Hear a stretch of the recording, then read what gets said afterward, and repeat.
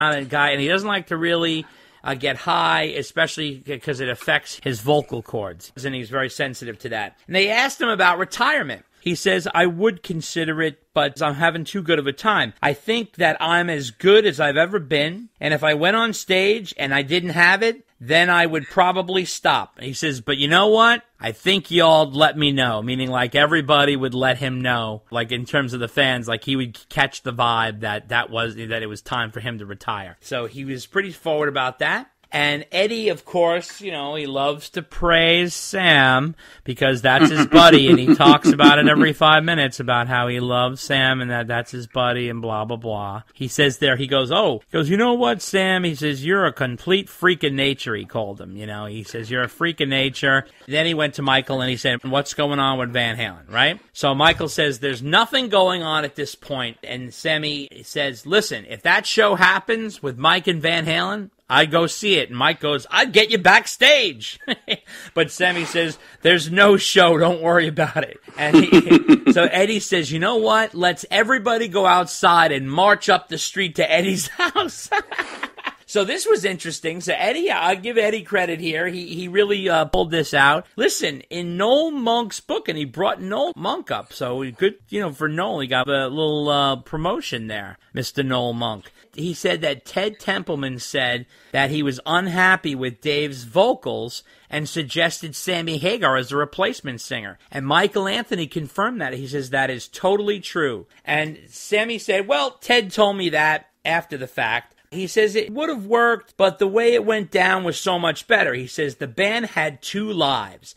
It was better that the band had its legacy than I came in, and against all odds, it worked out. He says we might have broke up after a few years, and we would have never had the band again. He goes, we wouldn't have had 5150 or OU812 or the For Unlawful Carnal Knowledge album. And he goes, those are great records. We probably wouldn't have gotten that far. And then Michael said, we told Ted, make us sound big and bad like Montrose. That's what Van Halen told him while they were making Van Halen 1. Sammy said that those first Van Halen records, from the first one to 1984, were great records. So he's giving credit to that era of Van Halen. He says, I take nothing away from that. And I couldn't have walked into a band like that and had the success we had without that. So I give him credit for saying that. Then he made he's like the Joe Biden of rock and roll. He goes, and then I turned the band into a stadium act who could play anywhere in the world. And I was like, now, come on, Sam, you're on a good roll there.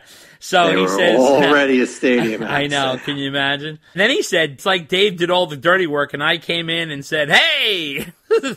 So I do say, yeah, that is kind of the way it was. A little bit. I mean, they rode the wave of 1984, but Sam definitely delivered as well. He couldn't be crap. He definitely delivered. So Eddie brought up David Lee Roth. He said, last year you told me you wanted to hire Roth for your High Tide Beach party. And I want to know if you're going to ask him again. And he said, yeah. I said, I think he was close to doing it, but I'll ask him again. He goes, I think he's waiting on a Van Halen tour. But he did say that Extreme is going to be on the bill this year. And Mike got all excited and said, yeah, I want to jam with my buddy Gary. And so maybe there might be some Van Halen 3 songs played at the High Tide Beach party, which we will get to in the next segment here. And he also said that Richie Sambora is going to join them this year, and that they're going to play Wanted Dead or Alive and Rock Candy and Rock and Roll by Led Zeppelin and stuff like that. He said he likes to call his friends. Then he also made a little comment toward the end of the interview, which was sort of a surprise. He said that there is a film made by Z.Z. Satriani, which is Joe Satriani's son, who shot an entire film based on Sammy's album, and that there's clips for each song, and that there's action and animation and live actors and all kinds of stuff. So that's interesting. I don't know how he's going to release that or what's going to happen with that. But, wow. Yeah, isn't that wild? Yeah. So I hope that comes out. That would really be, I mean, you got to give him credit. That guy is promoting this album. Oh, yeah. Like any and every way Absolutely. he can. Absolutely. And like I promised, he did announce his High Tide Beach show. So let me mention that here real quick. Sammy Hagar's High Tide Beach Party is going to be taking place Saturday and Sunday of September 28th and 29th in Huntington Beach, California. And it's going to be a monstrous bill this year. Holy cow. So in addition to Sammy and the Circle, the Beach Boys are coming. They're going to have Vince Neil of Motley Crue, Night Ranger, Blue Oyster Cult, Extreme, Steel Panther, Tony Lewis from the Outfield, Patty Smythe and Scandal. Our buddy Eddie Trunk is going to be there. David, if you can believe it or not, but Tom Wopat of the Dukes of Hazzard is going to be there. Just a good old boy. Just a good old boy. Never meaning no harm. Run system like a tune. Modern day Robin Hood.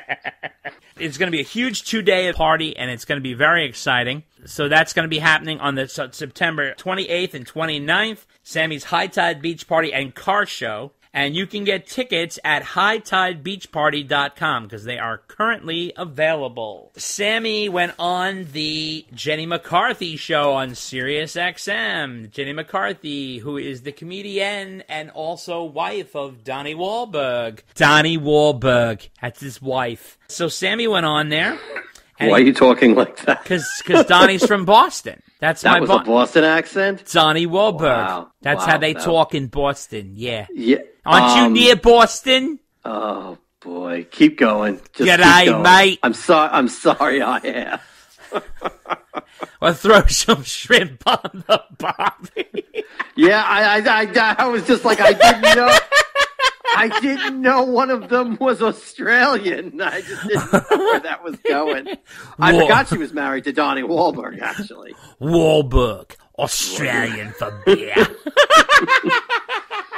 Oh, don't forget, you're the international ambassador. Yeah, well, you're helping us out a lot with all your improvisation. Thank you. I'm out of my fucking mind. I'm out of my mind.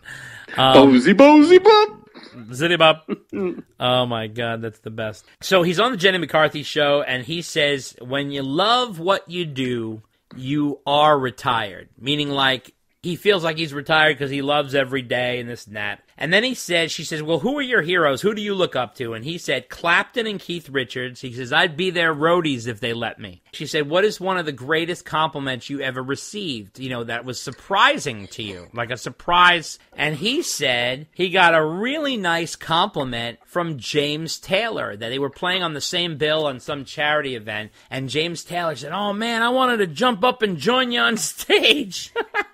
Which I thought was hysterical. Well, I can't imagine James Taylor and Sammy Hagar together. That would be kind of funny. And one of the interesting takes of this whole thing, of the Jenny McCarthy show, was she said, what was going on in the 90s where it was Van Halen feeling nervous about the whole grunge movement? And he said, well, he goes, to be honest with you, he goes, these grunge guys were real down and dirty, and it made me nervous that they were going to disrespect us. He says, but this is what I did. I invited Alice in Chains to open up for us on tour. This way their fans would think we were cool. He says it worked. And he said not only did it work, he says, but he has a lifelong friendship with Jerry Cantrell, who's the guitarist from Alice in Chains. So that's kind of cool. And that was on the Jenny McCarthy show. And then he also mentioned that he got into the theme of the album. So we talked about the album's theme is greed and enlightenment, this and that. But he actually revealed the storyline now, Dave. Now, this is interesting because the storyline here, he says, this album is about money, greed, enlightenment, and truth. It's a story of a guy who got rich and powerful, then all of a sudden puffed up, and then goes to Vegas and gets involved with drugs and hookers and gambling. He gets wiped out and has an epiphany and decides that he's getting out of the game and moving out of the country and becoming a free man. But now he doesn't want to pay his taxes, and he wants everybody off his land, and his wife leaves him, takes the money, and ends up crashing at his friend's house. And he watches his kids become trust fund babies, doing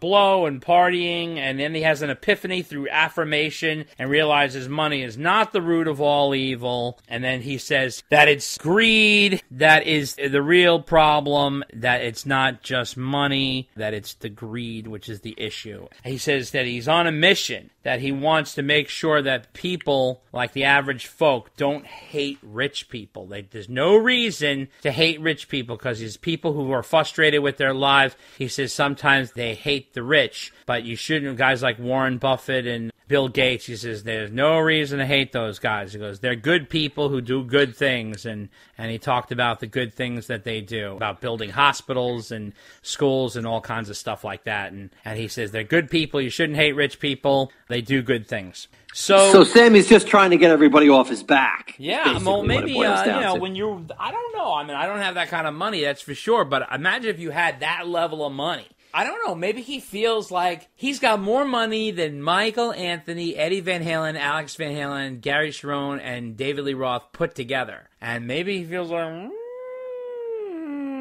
I don't know. Maybe he feels like a little, I don't know. Maybe he feels like a little uneasy, Maybe. Yeah. So who knows? But that was him on the Jenny McCarthy program. We have recorded our discussion of the Sammy Hagar album, and we always do the news last because we want to get the most news in. What do you make of this whole situation with that whole storyline here? I don't think it was all that clear in the lyrics, right? That the storyline was that. No, when he puts it that way, it makes sense. But I certainly didn't get that storyline from the album. No, I didn't. I didn't. Like we'll get to later, it was less conceptual and more thematic. Right. Absolutely. So, I mean, the way he describes it's like, oh yeah, okay, now I see what you're talking about. I know. And then he went on one other show, which was the Paul Schaefer Plus One Sirius XM show. And wow, was this a wild one? Because Paul Schaefer's a nut. So, and I love Paul Schaefer. I think he's great, but he's crazy. So he says that one thing that people have a misconception about with him, and he says this happened in Van Halen and it happened in Montrose because he got fired from both bands. He says, I get excited and I get motivated and people think I'm trying to take over and they get insecure and then they come down on him. He might have a point there because Ronnie Montrose was a prickly character like Ed. That's true. So that's who knows? True. Who knows? But I don't know. There were lots of other factors that went into the downfall of Van Halen. That's true. So. That's true. So we could go off on that for hours. We could. But that's an interesting perspective. Yeah, it is, right? Isn't it? Anyway, so he gets into this, and he talks about how him and Ed used to write, because Paul is a musical guy. So he said Ed would have a bunch of parts to a song, and I would have to construct the song with the parts he gave me. He says that 5150, the song, he says if you heard it instrumentally, he said it's like a masterpiece, because they carved the song out of this music that Ed made. But he says it was like an instrumental masterpiece, and that it was really something else. Now, the other thing is, he said that Ed and Al would jam on riffs for hours. Right. And that Sam would just kind of come up with something and kind of jump in to the mix there. And that's how they would do stuff. He also said the only song that he really brought to them was Finish What You Started. And he says it was inspired by the Who's Magic Bus on that song. That was the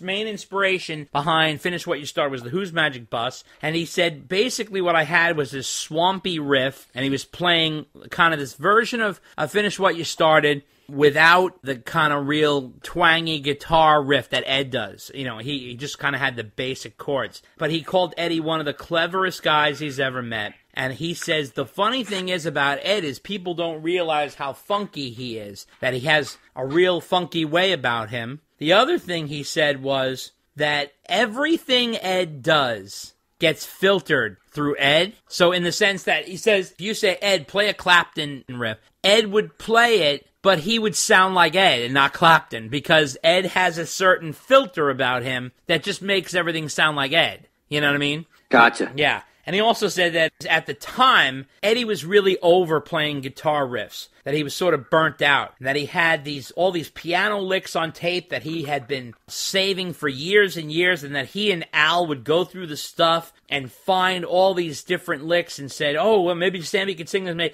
Dreams and When It's Love and Why Can't This Be Love? He says, everybody accused me of bringing that to Van Halen. He goes, I didn't bring that shit. I brought a voice and melodies. I didn't tell Ed to play keyboards in the band, and he was very deep into that stuff. Said like he was held back all those years with Roth, with the keyboard stuff, and then when Sam was there, he had to kind of unlock the whole door. And Right.